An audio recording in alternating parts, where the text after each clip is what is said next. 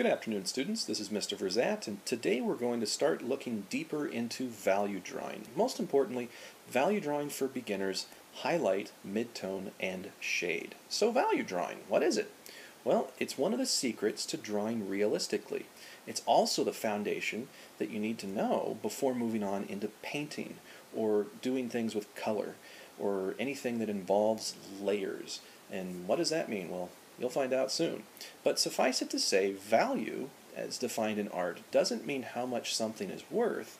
It's actually a term that means different shades of gray. Another word that we use is also called tone, different tones of gray. Similar to, say, colors on a color wheel, there are also values on a value scale going from black to white. The general rule of thumb is that if you want something to look realistic, strive to have no fewer than 7 values, including black and white. Now that's for advanced students. You guys, as beginners, we're only going to focus on 3. And those 3 are called highlight, midtone, and shade. So what are they? Well, highlight is the area of your drawing where the light directly hits. It would be the part of your drawing that's solid white, the part of your drawing where there's no pencil lead there. Surprisingly enough, it's also the smallest of the 3. There's the least amount of highlight in a piece. And as a beginning artist, learning how to shade, if you're coming out of an art class from, say, the junior high level or elementary level, shading has been taught to be a part of a piece where you make a line drawing and then you add a little darker area to make it look 3D. It's a little bit different now. What we're doing now is we're treating value almost like paint. And if a highlight is the least amount of value in a piece, it's the smallest portion, well then that means there's going to be a lot of pencil lead laid down everywhere. So, moving right along, midtone is the next one. And what is midtone? Well, it's what your form or drawing or thing that you're drawing, it's what it looks like in natural light. Midtone is actually the largest of the 3. And finally there's shade. We're all familiar with that term. Shade is the darkest area on your form, and it's on the opposite side of your light source. So why do we use value? Well, let's take a look. This would be a drawing of a sphere that's nothing but midtone. Now, it looks flat, it's two-dimensional, and once again, we're working in a two-dimensional medium. We're drawing on flat paper, and our drawing is flat. So what we're doing in order to make things look realistic is giving it an illusion that they're in 3D. And this is how we do it. Value gives depth. Value gives things three-dimensional appearance, even though they're on a two-dimensional surface. And so that, my students, is the secret to making things look realistic. Now we're going to get into more detail here. Let's take a look at how much of it we need to use. So if we look at the image right here in the middle of the screen, this is a sphere, assuming that there's a balanced light source. Now what's that mean? Well, kind of like what you're seeing right now in my room. There are all sorts of different types of light sources, and we'll focus on those in advanced classes, but just a little preview, there's a silhouette. That's where your light source is directly behind what you're looking, so most of what you're going to see is shade with a tiny outline of light. There's also volume light, where you actually see the light in the image. And parts of your image are burned out because there's light in front of it that you can actually see. And then there's another type of light, that's refracted light through, say, a crystal, where light does really crazy things when it bounces around inside of an object. We're not going to worry about that. So when I say a balanced light source, that's all I'm talking about. Something like if you were to set your object on a table, and that's what it would look like with the natural light shining on it. So let's look how much value is in this. It's mostly gray. That means if you were to shade this, you would actually be covering most of your sphere with pencil lead. It's a lot more work than we assumed. That's not necessarily a bad thing though.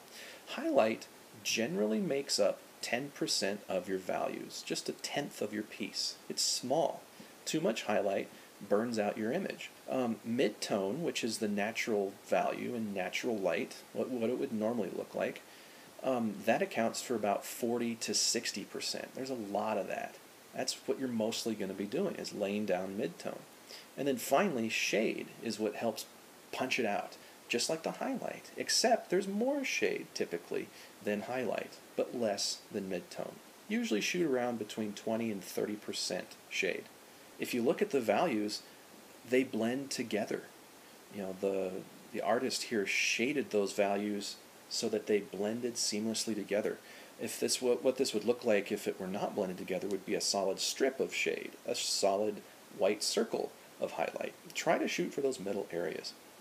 So let's look at some more examples. This is an advanced student's work right here, and as you can see, there's very little white in it.